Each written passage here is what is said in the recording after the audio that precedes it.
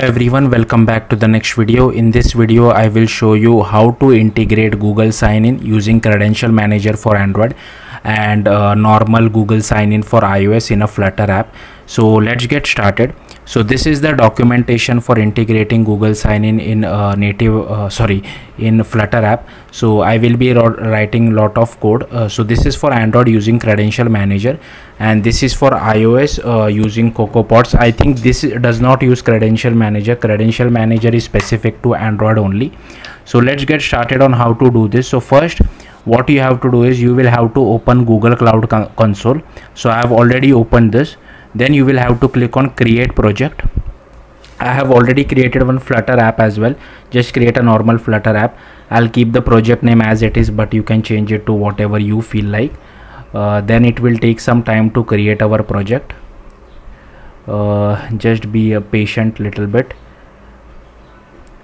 Okay, I'm not sure what happened. Okay, it has created our project, so I'll just select it. Okay, so here you can see my project has been selected. Then I will go to library. Oh, not library, sorry.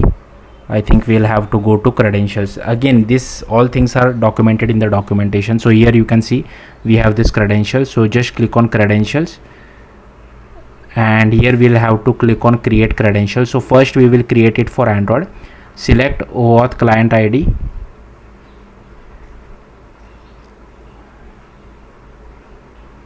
And here we will have to call configure consent screen, and here we will select external, click create. Here give your app some name. I'll just name it as my awesome app. Here you will have to enter some email ID, so I'll just select the default one. Here you can configure your app logo if you are trying to deploy it to Google Play Store. And here I will just enter my normal email ID. So you can enter whatever support email ID you have. So I'll just enter that. I'll click on save and continue. I'll just close this. And here here in this screen we don't have to do anything. Just click on save and continue. Here now this is an interesting screen. Like this tells us that add user. So currently we haven't deployed our app to Google Play Store, right? So if you are in testing phase, you have to add some test users. But what I have noticed is that even if I don't add test users, it still works. So in case if you face issue while running your app for Android, make sure you add test users. But currently from what I have noticed, even though I don't add any test user, it still works for me. So here you can click on add user and enter some Gmail ID of your tester or whatever. But I won't add it because it works for me even without it. I'll just click on save and continue, and I'll click on back to dashboard. Then if you are trying to publish your app, you will have to click on this publish app button as well. You can come back to this later on as well, but yeah, I'm not publishing my app, so I'll just keep it. I won't press it. Again, I'll go back to my credential screen. I'll click on create credential. I'll click on OAuth client ID. Here I will select Android. You will have to give your package name. So I'll just go to my Flutter app, go to Android app build.gradle, and here is my package name. I'll just copy it and I'll paste it over here. Then we require a SHA-1 certificate. Now here so I just have one command for that as well. I'll just quickly open my Android app src. You can just Google it, you will find the command for getting the SHA-1 certificate. Now do notice that I am running this inside the debug. I am doing this for debug key, right? But if you are doing it for release, you will have to change this value. So for debug, I'm on macOS, so the debug key store is on this particular path. So this Android debug.keystore. If you are on Windows or Linux, you will have to search for this path. You can just Google it. This is the alias name, this is the store password, and this is the key password. But if you are generating a release APK, you will have to change all these values. Okay, so be careful with this. Now I will quickly cd to my Flutter app. You don't have to cd it, like this is present globally, but anyways, just for my own sanity I do it. I'll go to my Flutter app and drag and drop, and I'll just copy this command. Now here you can see this is the SHA-1 certificate. I'll copy it and I'll paste it over here. Then I don't need to verify ownership, but if you are deploying it to Google Play Store, make sure you verify your ownership as well. I'll just click on create. So this is the client ID, but this is pretty much useless because for Android we require the web application client ID. So I'll just again click on create credential, OAuth client ID, select web application, don't do anything, just click create, and here you will get the client ID. So I'll just copy it and I'll just paste it inside my main.dart file. I will use it later on, I'll just comment it out. Okay, next we have to do it same thing for iOS as well. So for iOS we don't have to create web client. So I'll just click on create credential, OAuth client ID, select your iOS application, and here I will have to select my bundle identifier. So I have selected my bundle identifier and I'll paste it over here. And App Store ID and team ID would be required if you are deploying it to Apple App Store. I'll just click on create for now, and this is my iOS client ID. I will just copy it, I will use it later on. So that's it for the setup part. Now coming back to the code. Right, so let's look at the code for iOS first. So inside my Flutter app, what I have done is that inside main.dart, I have just refactored my homepage widget. So it is a stateful widget, and here I have created one method channel. Now same identifier we will have to use it on Flutter side, on native iOS as well as native Android side as well. And here I have just created two buttons. On press of first button we will do sign in, so I'm invoking a method called sign in and I'm just printing out the result whatever we get. And on second button we are just invoking sign out method. Okay, now if I go, now all you have to do is open the XE workspace for iOS inside Xcode, and here I have added the package using Swift package manager, but if you want you can use CocoaPods as well. So if you are using CocoaPods you will have to add this as well as this dependency, but for Swift package manager all you have to do is copy this particular URL and then just go to file, add package dependency, paste your URL over here. Then you will see something like this, Google sign in iOS. Then click on add package, but here you will have to select this runner. I have already added it, that's why this is disabled for me. Make sure you select runner over here as well as for this as well, and then only click on add package. I have already added it, so won't add it again. Once that is done, you will have to go to info.plist, and firstly you will have to add this client. So just copy paste this, and here if you remember we have copy pasted this client ID from Google console, so just paste it over here. And for this particular value you have to paste this again but in reverse.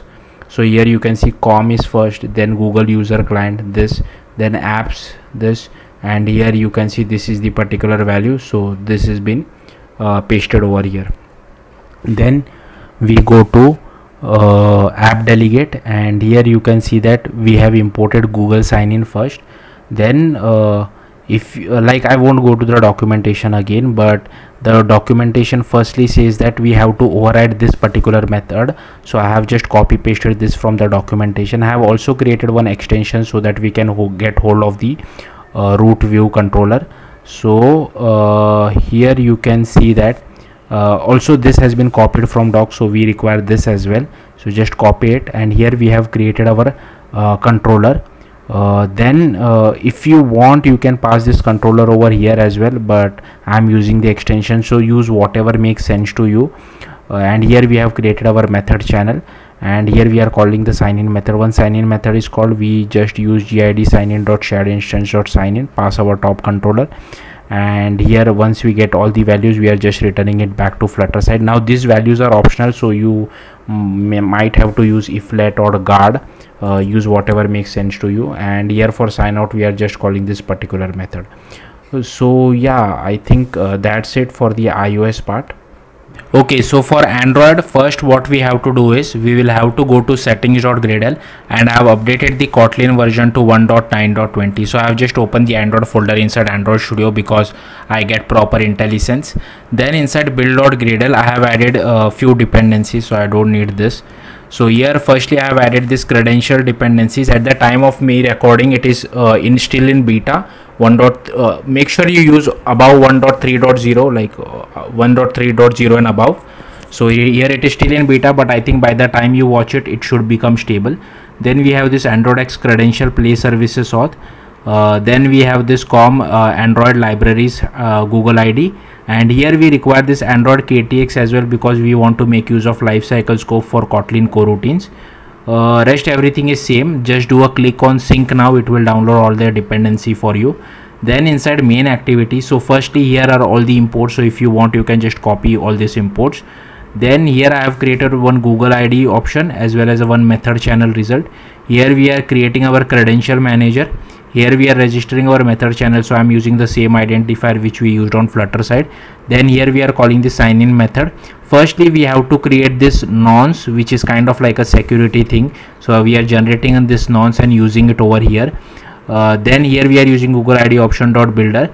Now this is very important, make sure you use this as false, because if you use what false means is, so suppose I have an Android device and in that I have signed in with 5 Google accounts, Gmail accounts. Now when I use this false and if I click on sign in button, it will present all those 5 accounts for me. Okay, now suppose later on I signed out, then if I again try to sign in, this is still false. If I try to sign in back, it will display all the 5 Google accounts to me. Now suppose if you keep this as true, if you are running it for the very first time, you won't see any Google account. So the so when is true useful? So if you are already managing state within your app that a user has already signed on this particular device in my app, then you can manipulate this as true only if you are using any kind of state management to check if the user has already signed in or not. So if the user has already signed in, if you make this as true, then he tries to sign in again, he will be only displayed with that one Google account which he has used to previously sign in. He won't be able to see these 5 Google accounts. So that's what typically I keep it as false, like maintaining that particular state by ourselves is another hassle, so I don't use it. Here you have to add your web client ID, don't add your Android client ID, so make sure you add your own.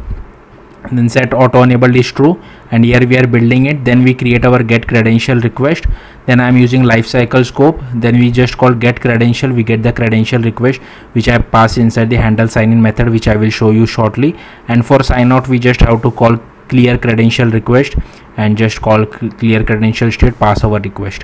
Now for handle sign in, the first is for passkey, we are not using any passkey. Second one is for password credential, I am not using that as well.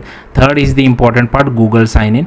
So here you get the Google ID credential, from that you get the Google ID token, and from Google ID token I get the personal ID, which is the email actually, and this is the display name, this is the profile picture, and here you can see I'm sending back all these details back to Flutter side. There are more properties as well which you can play around in your own time, so I don't want to unnecessarily drag this video, but in case of error I am just sending error backs.